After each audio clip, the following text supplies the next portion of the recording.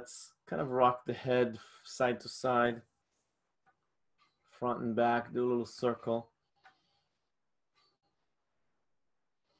Nice. Nice, and you can just free massage here the neck.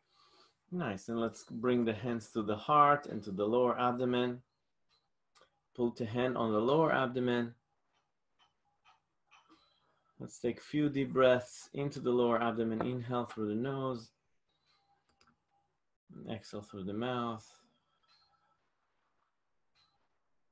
Allow yourself to relax on each exhalation into the chair that you're sitting on, or the bed, or wherever you are. Just soften the muscles and give way to gravity.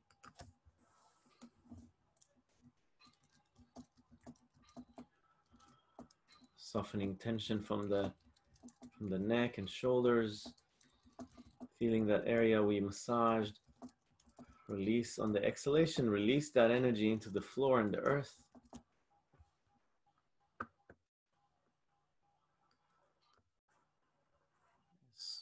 Slow, relax into your chair, soften the muscles, feeling that you can surrender your muscular tension into the chest. So you don't need to hold anything up, just can really let go and trust the earth, trust the chair to hold you up.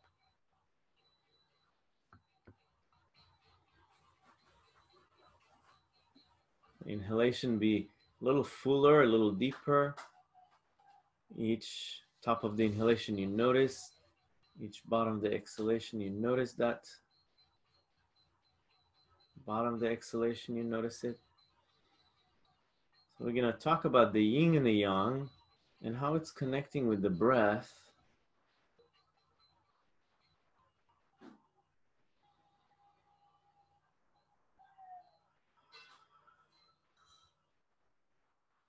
Let the breath, each breath to be long and full. Explore the range of motion of each inhalation from the beginning. So you notice beginning of inhalation, still inhaling, still inhaling. Here's the top, and then exhale. The beginning of the exhalation, the middle, and the end when there's no air in. You notice that point. So feel that the different stages of the inhalation, the different stages of the exhalation.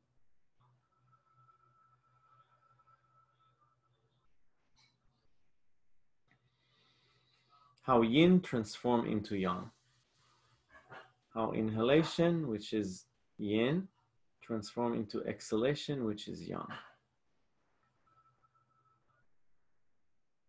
Okay, so let's open the eyes, if you will. Beautiful.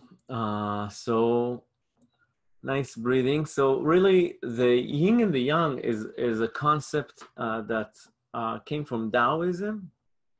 And then we talk about the duality in life. Yeah, we have the positive, the negative. This is how we create electricity. Electricity got invented because of that. And actually, even so, this duality between two, yeah, we talked about qi and flow or tension, and how tension is actually, you have to have tension in order to have energy. You have to have positive. This is how electricity works, right? There's the difference in height creates a flow of energy. And when we are in a state, in the human realm, whenever we are in a state of health, we allow this transformation to happen naturally. We're not resisting it. When the breath is full, that's the breath in is yin. You take the air in, you take energy in. When a baby born, the first thing he does is taking the breath in.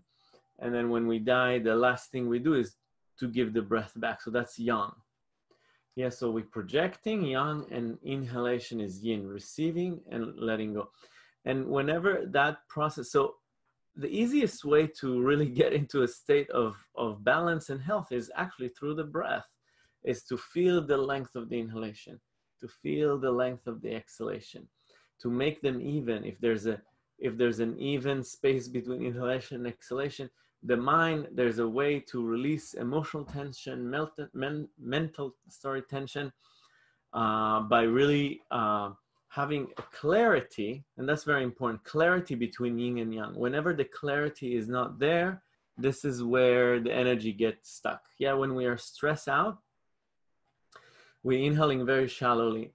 There's actually different emotion, and each emotions in Chinese medicine, we map different emotions and how the breathing change with each emotion. Yeah, so like fear would be more inhalation. If you think about a person that is afraid, what does he do? He's like take air in. So more inhalation is actually cooling, yeah, and heating is exhalation. So it also relates to temperature, body temperature. So when a person is angry, is actually more hot, say hot-headed, because you exhale more. When you exhale more, you have more heat.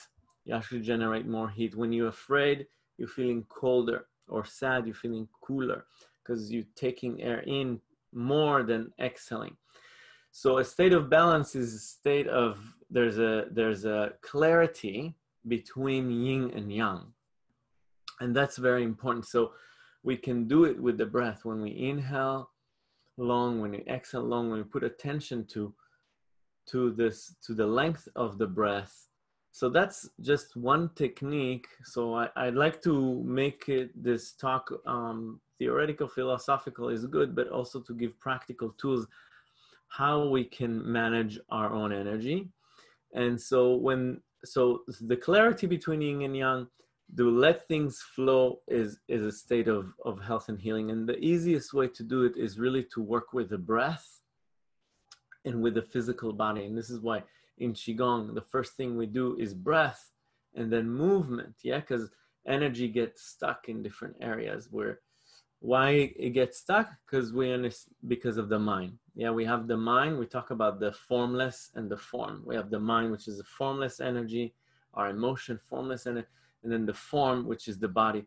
And the flow between these two creates either tension or either flow. It depends on how the mind. So sometimes we are resisting something.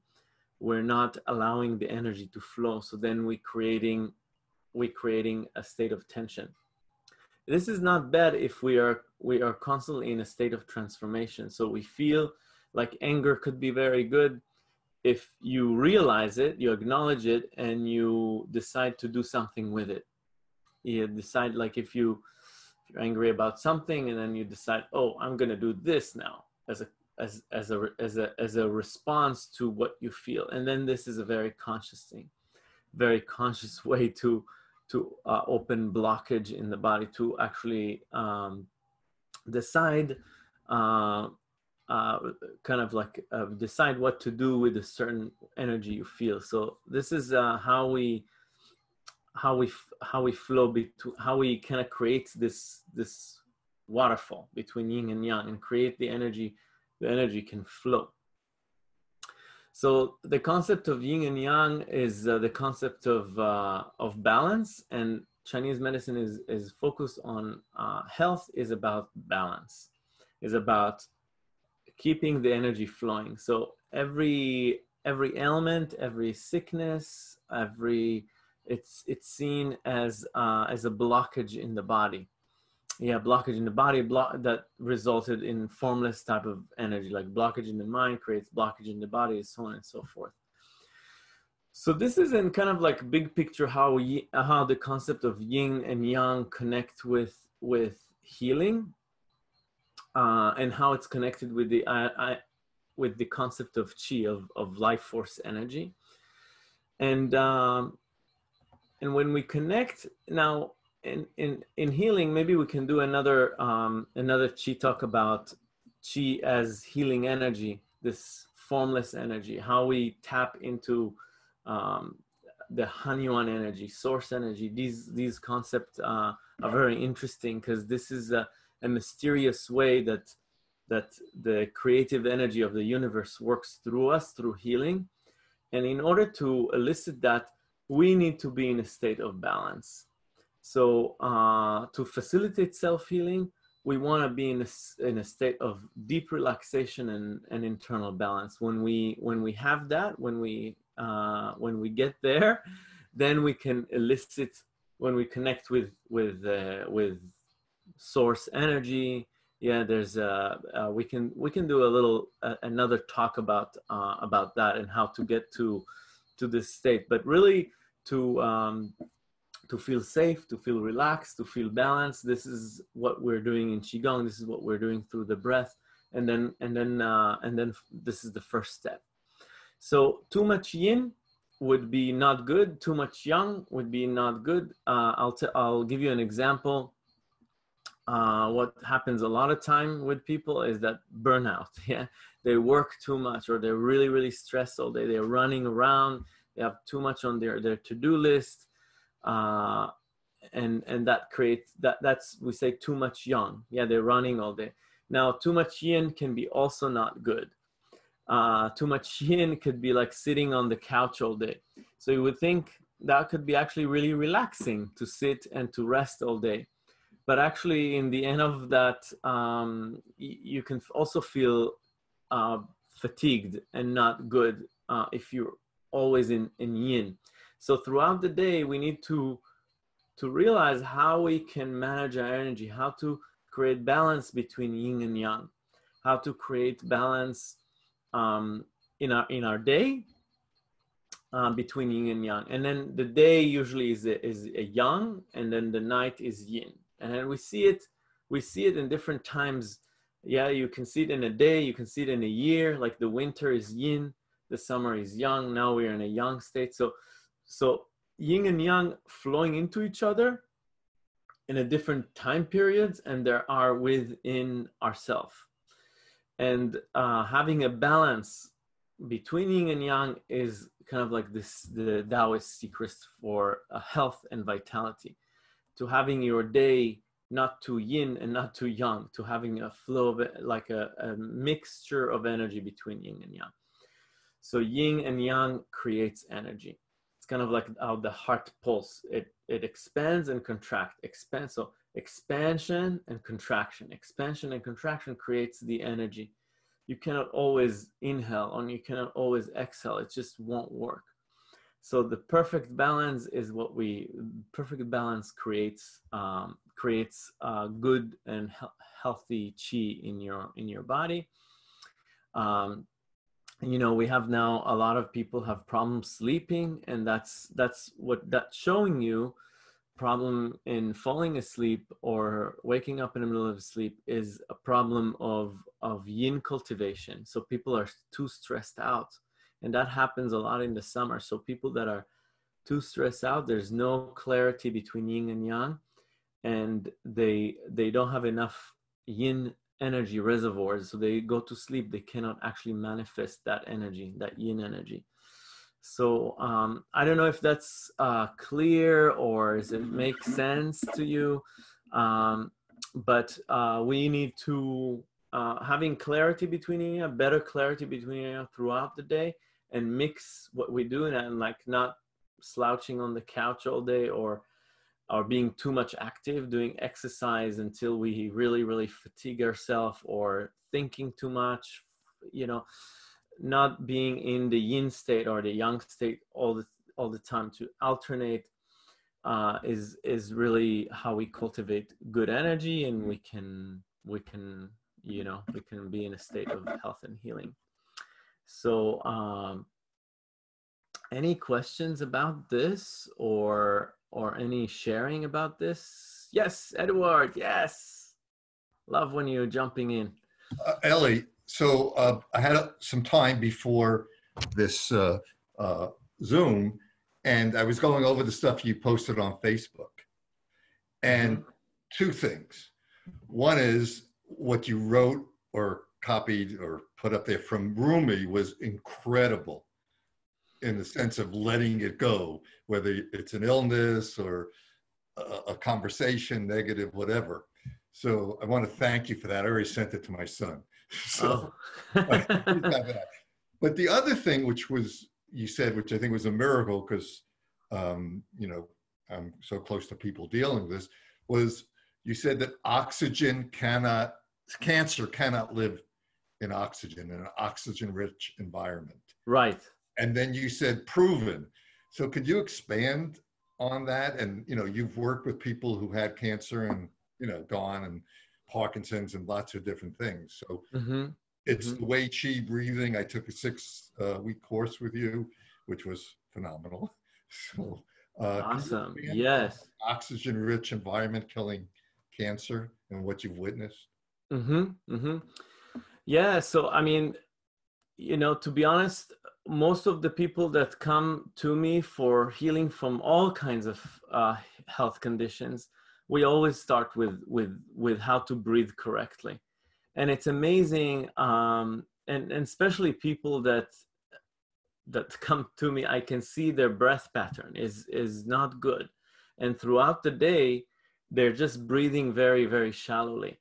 And you know, what we shared last week is that you know, there's a doctor that got a Nobel Prize for finding out, proving that cancer cell cannot grow in an oxygen-rich environment. So if you're breathing correctly throughout the day, you just cannot have cancer. It's if your body is oxygenated well enough throughout the day, you're in a state of health and healing.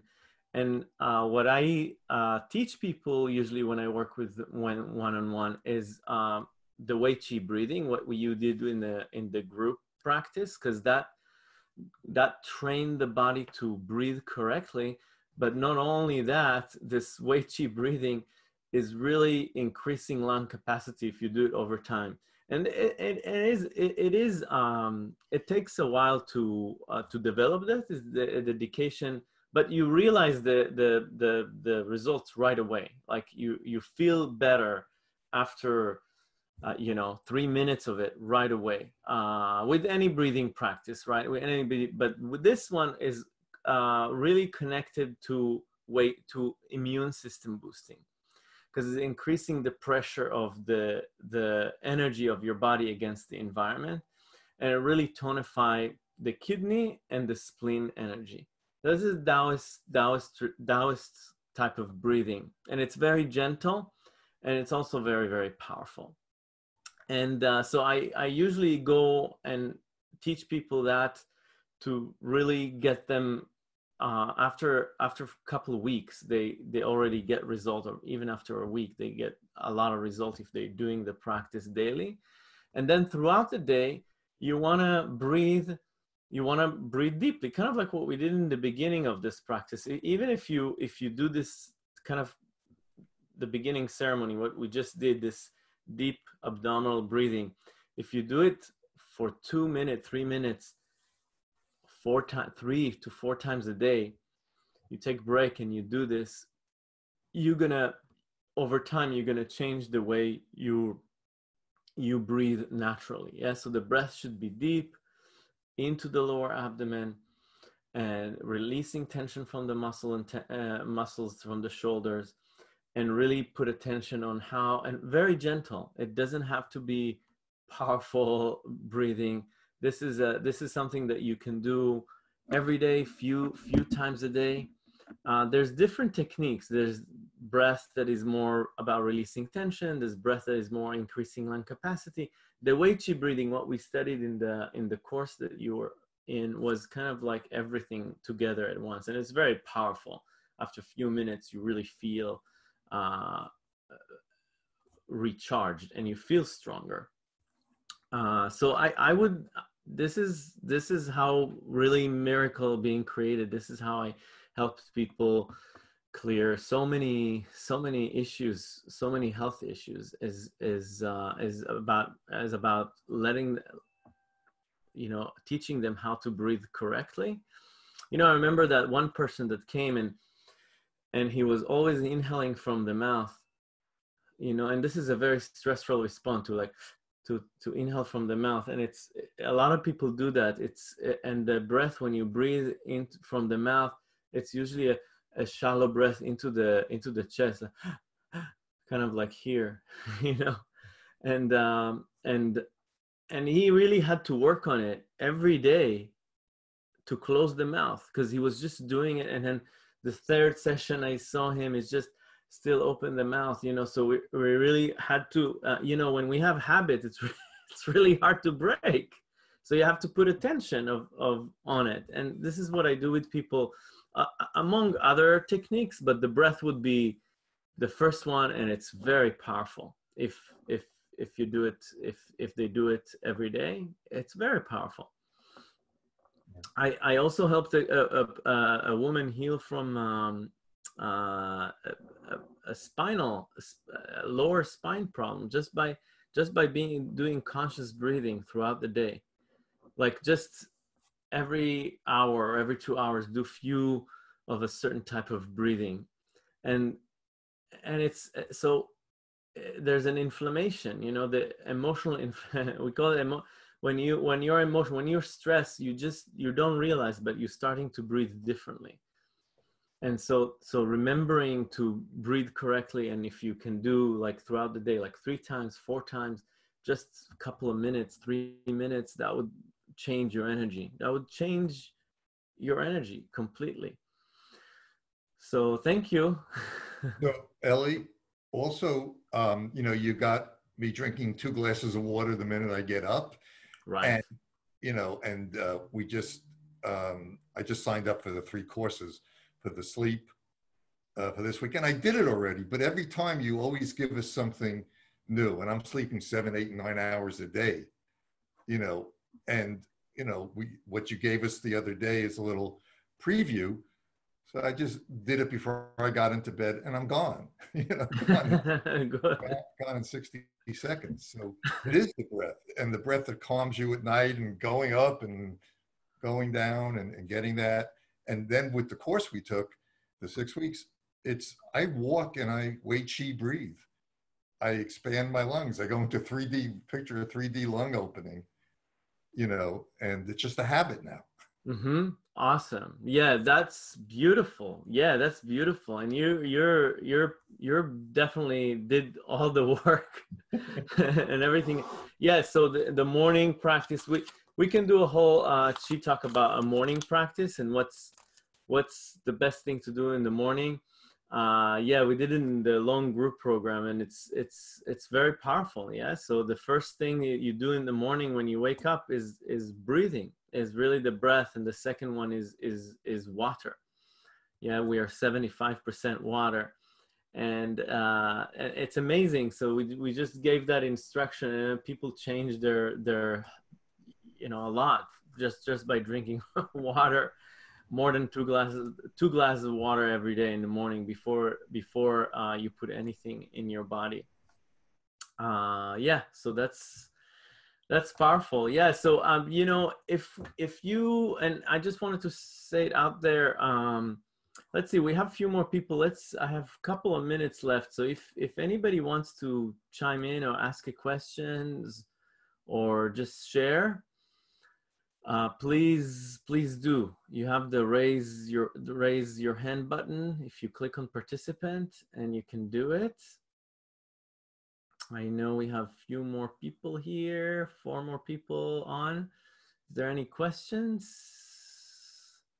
No. So what I would say is that, you know, the reason also I talked about yin and yang and balance between yin and yang, because this is really connected to sleep issues. And if you have sleep issues, that's really a place where you can get a lot of healing done, is through, because it is about yin deficiency, problem falling asleep or waking up in the middle of sleep. If you have that, we have a workshop coming up on Sunday. It's going to be very powerful, and resolving sleep issues for good. So I'd like to invite you to join us and to really see a natural way, without pills, without medication, of really falling asleep and waking up in the middle of the. Oh, Judith has a question. Okay, Judith, go ahead. Yes. Hi, Ellie. If someone wanted to have a course, or, you know, have some sessions with you to learn that proper healing breath, how would we go about getting that arranged? for individual sessions. I'd love to do that with my father. Okay, yeah. Why don't you email me at eli@chiwitheli.com and Okay. just write in the subject line one-on-one. Okay. Yeah, and definitely I can definitely help you. I'd love to work with you personally. Great, thank you. Yeah, you're welcome. So yeah, thank you guys. And again, you all invited to join the sleep class. You learn things that you haven't seen like from this perspective before, and it's really, really powerful and effective. So with that said, thank you everybody for joining me. Edward, thank you so much for being such a great participant in this. I love you, man. I really wanna say it out loud. I love your support, and I know that you're doing the work and actually also teaching others about that. And there's so much healing coming from that. So thank you so much for being the light that you are in the world. Thank you, Ellie. Can you call me now and I'll get Judith and we can talk about setting up? Yes, of course. Yes, of course. Okay. Thank you. All right. Thank you guys so much. And let's do just a closing meditation. We'll bring the palms together in front of the heart with a knuckle press on the heart center. And close your eyes and notice the space between your the heart center and the back of the spine. So just right here, feel the knuckles pressing on that heart center, and then just the space behind it inside of you. Take a few deep breaths into it and smile to your heart. Smile to your heart. And the unity of yin and yang is these two palms coming together.